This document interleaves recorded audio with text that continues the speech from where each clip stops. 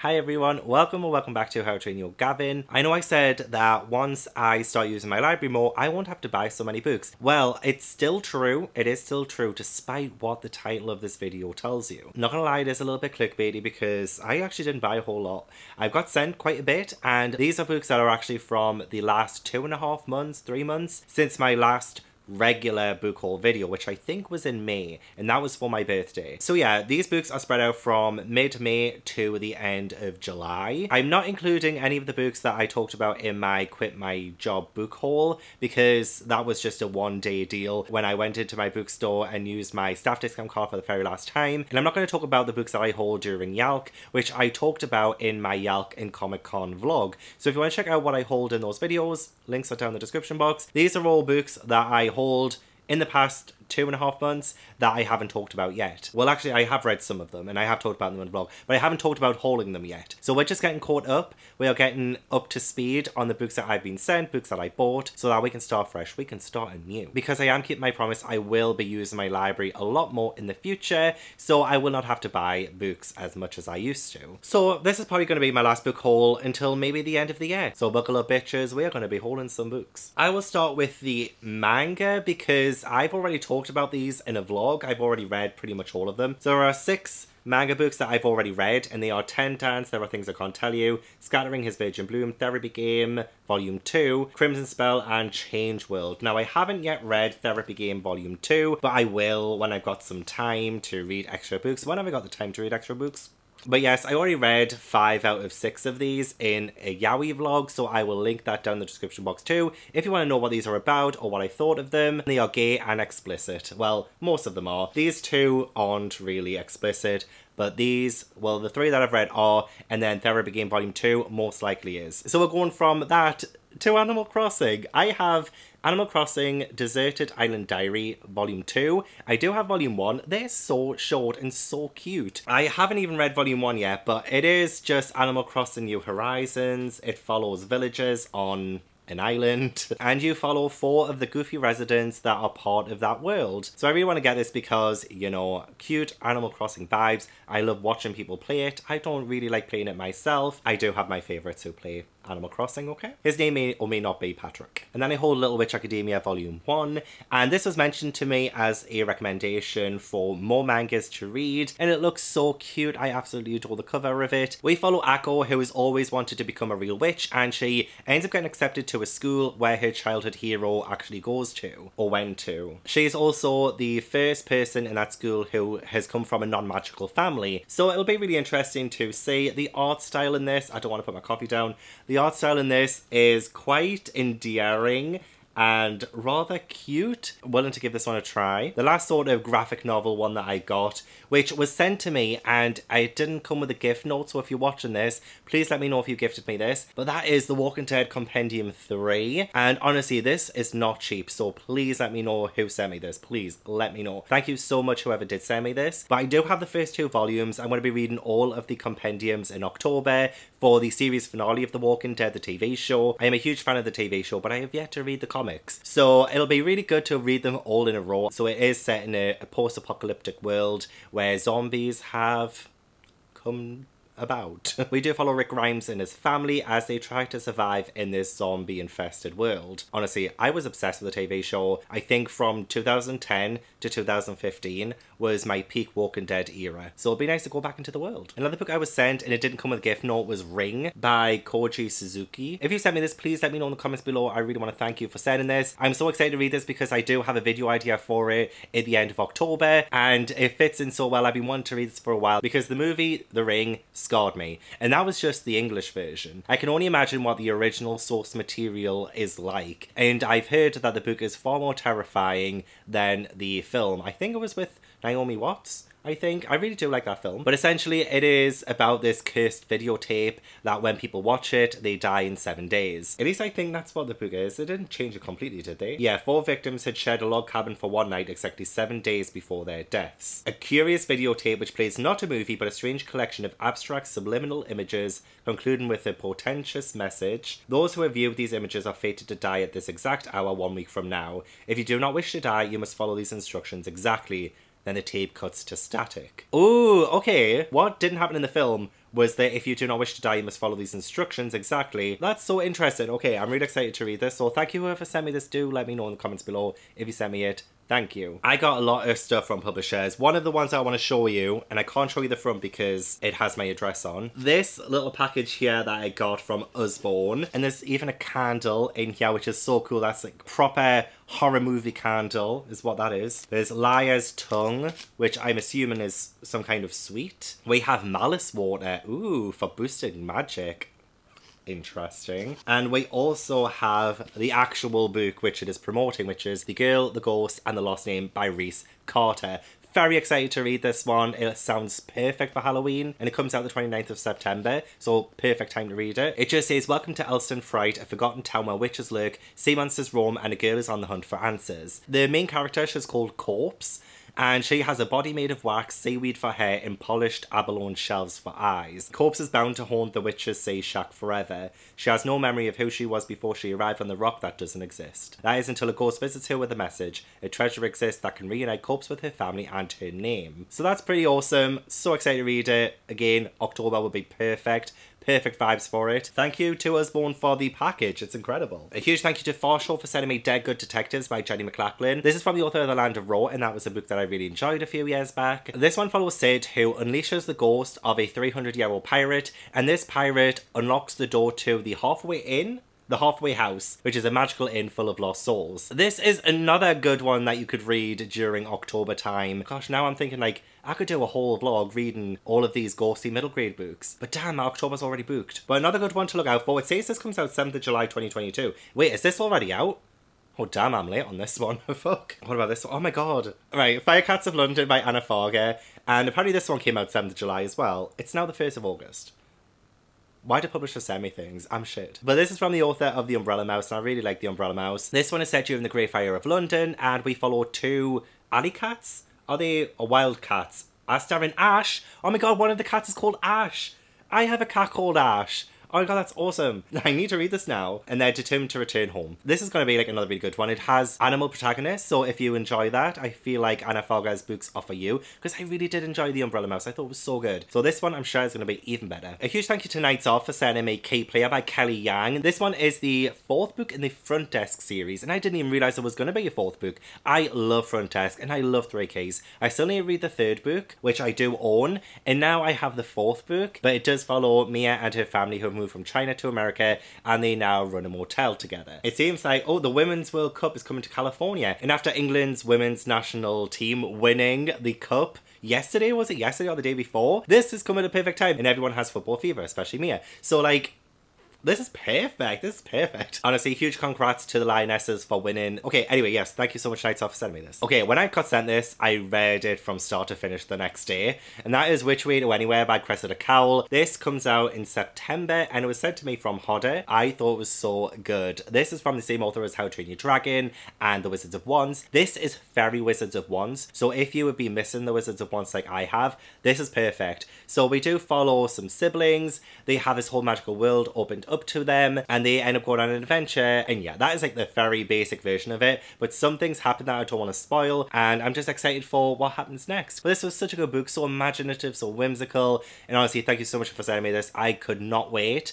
So I did. I read it all in one day. I got sent The Accidental Stowaway by Judith Eagle from Faber and Faber. This one is historical. It's set in Liverpool in 1910. This one follows Patch, who runs onto a ship in order to get away from Constable, but then the ship starts setting sail and they've become an accidental stowaway. It's quite short, so this could end up being a very quick and easy historical middle grade to read. I haven't read anything by Judith Eagle yet, but this sounds pretty good, and thank you so much to the publisher for sending it. I'm so excited about this, The Light Thieves by Helena Duggan, because Helena Duggan wrote the Place Called Perfect series, and this is their brand new book. Oh, it's not out yet, is it? September. It comes out in September, so it hasn't been released yet for you. This one is about the Earth shifting on its axis, and this dark mark appears on the sun, and then a billionaire, who I think is the main character, I think he's like a young boy, but he's a billionaire, tries to figure out a way to save the world, essentially. I know nothing beyond that, quite honestly. I don't even know what the actual genre of this book is. Is it sci-fi? Is it mystery? Is it middle grade horror? Like, I don't know, but I'm so glad that Usborne sent it, because it's Helena Duggan, and I loved A Place Called Perfect, so I'm sure this will be just as amazing. This is such a cool book, because it is in like a sort of slipcover thing.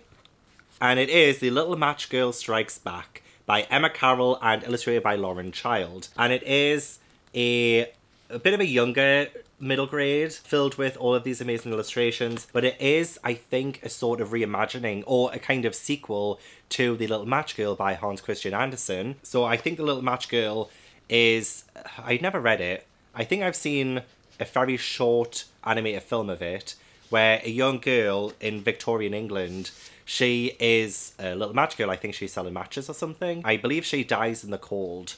But I think this is if she didn't die. This is if she lived on. So yeah, it sounds really good. And it's Emma Carroll. We love ourselves some Emma Carroll. We stan Emma Carroll on my channel. A huge thank you to Nosy Crow for sending me The Consequence Girl by Alistair Chisholm. Alistair Chisholm wrote Orion Lost, which is one of my favourite middle grades, and Adam 2, which is another fantastic sci-fi. In this one, we follow Cora, and the entire world is in ruins, and nobody knows why. Cora has this ability that is going to allow the world to, you know, repair itself, I think, but there are evil, villainous people who are after her. So if this is anything like Alistair Chisholm's previous 2 books, I'm gonna love it. And this is out, this is the final copy of it, so I'm behind on my middle grades, but, you know, I'm just... Look, I've got projects, okay? I've got projects. And it has made me so behind on so many of my favourite middle grade authors' books. Honestly, I'm behind on everything. So I got sent 2 books by Kieran Larwood from the publisher Faber and Faber. And one of them is The Tree Keepers, and the other one is Carnival of the Hunted. This one is a sequel to Carnival of the Lost, I believe it is. And I think it's just about a group of characters who work at a carnival. And then The Tree Keepers, this one looks so cool. This is the proof copy. It's essentially just like a map is the kind of cover in the back cover and spine. It's just one continuous map, which is awesome. I love that. Comes out the 1st of September. We follow a girl who lives in this place, this kind of little village that surrounds this incredible tree that gives everybody who lives there extraordinary powers. This tree comes under threat one day, and it's up to the main character to save the tree and save her community, her village. So both of these sound fantastic, especially this one, The Tree Keepers. It sounds so good. But thank you so much for sending me these. I'm looking forward to reading them at some point. I also got sent Never Forget You by Jamila Gavin from Forshaw. I think this might actually be teen. So I think this is about like 4 teenage girls and their story during World War II as their friendship gets tested, as they each do different things, like flying planes or going undercover in France and England. So it sounds like a really good book. I'm loving me some World War II fiction at the minute. So thank you so much, Forshaw, for sending it. Harda also sent me Sade and Her Shadow Beasts by Rachel Faturi. So this one follows Sade, and she has this incredible imagination. It's very colourful. And then when her mum dies, I believe the colour drains from her imagination and she starts to see these beasts. I think this is going to be quite a heavy-hitting book. I don't know if it's middle grade or teen, but I think it will explore grief. Looking forward to reading it though. Beautiful sprayed edges. Thank you, Harda, for sending it. A huge thank you to Welbeck Flame for sending me The Asparagus Bunch by Jessica Scott White. This one came in a box filled with sweets. Like, it was filled with sweets, and I believe it's because the main character or one of the characters in this is obsessed with sweets. So honestly, thank you so much for that package. I flew through those sweets though. I flew through them. They were so nice. Candy to my American friends. It says on the back here, I'm Leon John Crothers. I'm 4,779 days old, 13 years and 1 month if you're mathematically challenged. I've been moved on from 6 different schools. Most people think I've got an attitude problem. Maybe they have a point, which is maybe the point of this story. A fresh and irreverent comedy starring a cast of neurodiverse characters and sweets. Lots and lots of sweets. So that's why the sweets comes into it. So it sounds really interesting. Sounds like a book you could get a lot out of. So thank you again so much, Welbeck Flame, for sending it. Okay, a huge thank you to Amanda and Mike for sending me some books. Firstly, I have The Legend of Greg by Chris Rylander. This is the first in a series, but I absolutely fell in love with the cover and the kind of summary of the series as a whole. This one follows dwarves and elves, and I believe Greg, our main character, is a dwarf, and he thinks he's ordinary, but he's actually not. He's extraordinary. So this delves into dwarf lore and all of the great fantastical things about fantasy stories. It sounds high stakes, it sounds action-packed, it sounds adventurous, and I'm here for it. So thank you so much, Amanda and Mike, for sending that. But also thank you for sending me 2 Goosebumps Hall of Horrors books, where you have Night of the Giant Everything and Why I Quit Zombie School. So these are 2 more Goosebumps books to add to the collection. The Goosebumps Horrorland and Hall of Horror series is the next one that I will be tackling for my big Goosebumps series read, so I definitely needed these for that video, so thank you so much for sending it. I only have a few more left in the Horrorland and Hall of Horror series to collect, then I've got them all and I'm ready for that video, which will actually be next month. Oh my god, because it's August, I'm reading them all in September, so next month I should have a reading vlog for all of Goosebumps, Horrorland and Hall of Horrors. Excited to get it done. And then a huge thank you to Anne for sending me all of these High School Musical books and this High School Musical magazine. Honestly, I love this so much. So we have High School Musical stories from East High. I have Battle of the Bands here, Wildcat Spirit, this one is Heart to Heart, we have Get Your Vote On, Ringing It In, and then we have novelizations of High School Musical 2 and High School Musical 3. Just let me live my High School Musical dreams, okay? This is awesome, honestly. I'm so happy. Thank you so much, Anne, for sending them. I believe Anne was just getting rid of these, so she asked if I wanted them. And I said, yes, of course, let me save those High School Musical books. So maybe I might read them for a vlog one day. Maybe I might put myself in the film one day. Who knows? We're all in this together. Oh, hang on. I've got like sweaty armpits. I don't know if I should have done that. My Friend, the Octopus by Lindsay Galvin. This has French flaps. I love me some French flaps. And this is from the same author as Darwin's Dragons, which I really enjoyed. This one is set in England in 1893. And this one follows Vinny, who starts to sketch the sea creatures in the local aquarium. And then she ends up befriending the octopus there. She has this kind of special bond with the octopus there. So I think it's going to be really good. I think it's going to teach us a lot about conservation and how we treat animals and things. So I love middle grades that tackle that kind of theme. And again, I enjoy Darwin's Dragons, so I think this one's going to be awesome. And then The Midnighters, which is from the same author as The Unadoptables. This is Under the Dust Jacket.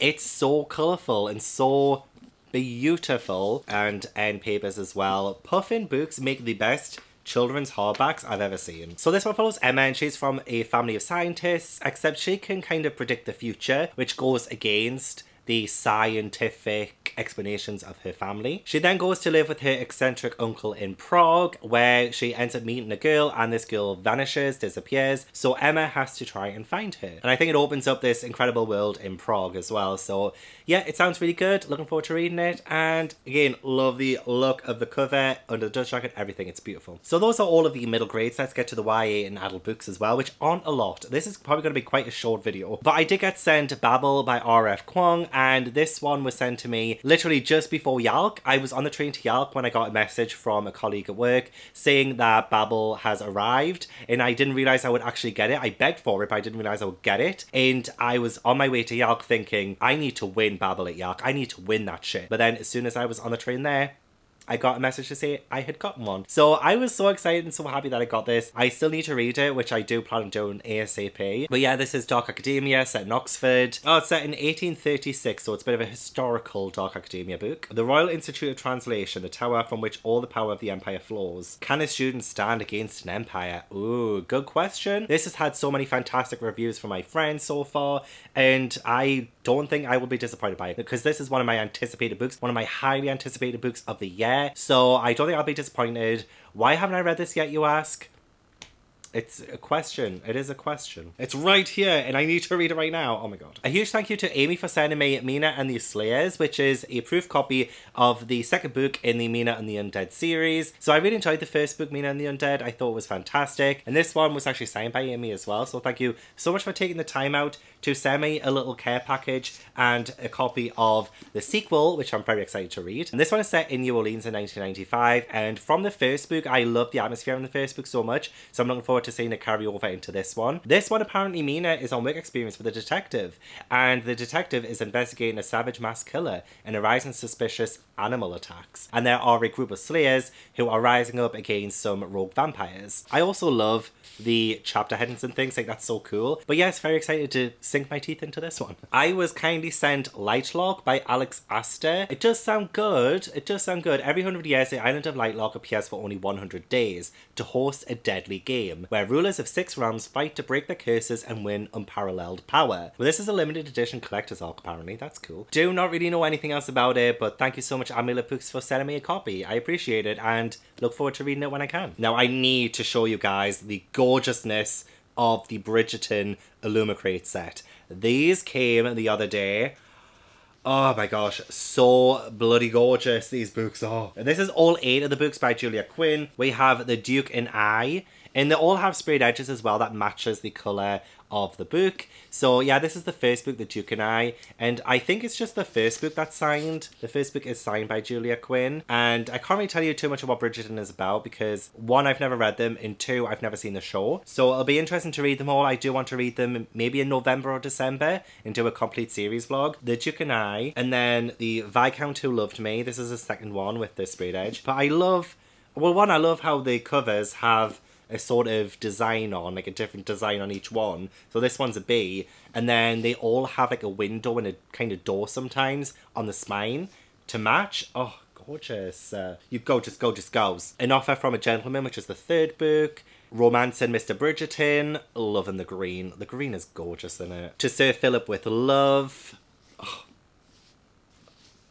I just can't get over how gorgeous these books are. When He Was Wicked, which is purple. We have It's in His Kiss, which is the penultimate book. And then we also have On the Way to the Wedding, which is the 8th and I think final book in the Bridgerton series. I think there might be some side stories as well, or maybe some like prequels or like other books within that world. But these are the main Bridgerton set. Excited to read those. I haven't heard the best of things about some of these books. I have heard some problematic, troubling things about maybe the first one especially. So it'll be interesting to read them and see what I think about this entire series, so stick around to find out what I think. Right, so the last few books, I have two that were sent to me from Fairy Loot. We have The Stardust Thief by Chelsea Abdullah, and we also have This Vicious Grace by Emily Theed. And I do unbox these both in Fairy Loot unboxings if you want to see me do that, if you want to know more about these books. These are both YA. I think they're both fantasy as well, and just stunning editions from Fairy Loot. So yeah, those look interesting. I'm excited to read. The last three books I bought, so we have Out of the Blue by Jason June. I just love the cover of this. I love that it's gay. I love that there's merfolk in this. So we follow merfolk, teen merfolk, who must undergo a certain journey where they help a human within one moon cycle and return to Pacifica to become an elder, or fail and remain stuck on land forever. So we follow Crest, who meets Sean, a human lifeguard whose boyfriend has recently dumped him. Crest agrees to help Sean make his ex jealous and win him back. I think they both spend some time together and fall in love. Oh my god, it sounds so good. I honestly am on a bit of a gay kick because I also picked up So This Is Ever After by F.T. Lukens.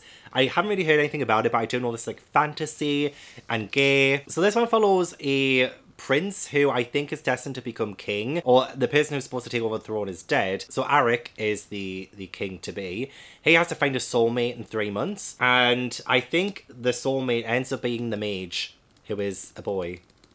So that's interesting. So yeah, I picked up 2 gay YA books. And then the last book I picked up, which I'm honestly kind of sad about, is Hide by Kirsten White. I got like 50 pages into this, I think, maybe, and DNF'd it. I just couldn't. I didn't like the writing style. I didn't like the character dialogue. Essentially, a few people end up going to this theme park to play a game, an amusement park, and things go wrong. But I didn't get that far into it to get to really anything good. I mean, it might get better after the start of it, who knows, but I just wasn't enjoying it. Oh, I was probably reading at the wrong time, so I put it down, and I might just end up unhauling this. I know this is a book haul, and I'm already saying about unhauling it, but I did give it a try. I did love the premise of it. I thought I would enjoy it, but it just wasn't for me. I just couldn't get over the character dialogue. The dialogue was awful. Wow. But at least I gave it a go. At least I gave it a go. So yeah, that is the last book. So that was my book haul, and most likely the last book haul until the end of the year. There's not going to be another music video. I'm not going to break out a song right now. Now that I am actually self-employed now, I need to be more careful about what I do.